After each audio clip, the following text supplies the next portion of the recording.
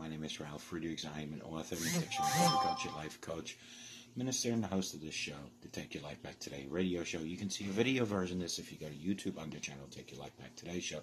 It's on iHeartRadio, iTunes, Google Music, and Amazon Music.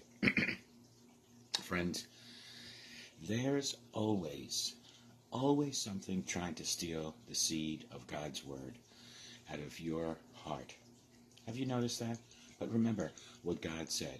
Even in famine, you will have more than enough. Whatever you touch will prosper and succeed. The economy is not your source. God, my friends, that is your source.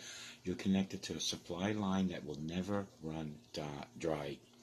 And because you keep that seed watered, you keep thanking God for what He had promised.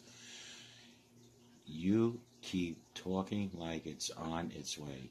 You're constantly meditating on what He says. You're going to see the faithfulness of God. He's going to make things happen that you couldn't even make happen or imagine happen yourself. Call me, 844-405-HELP. Together, you and I, we can help each other take our lives back.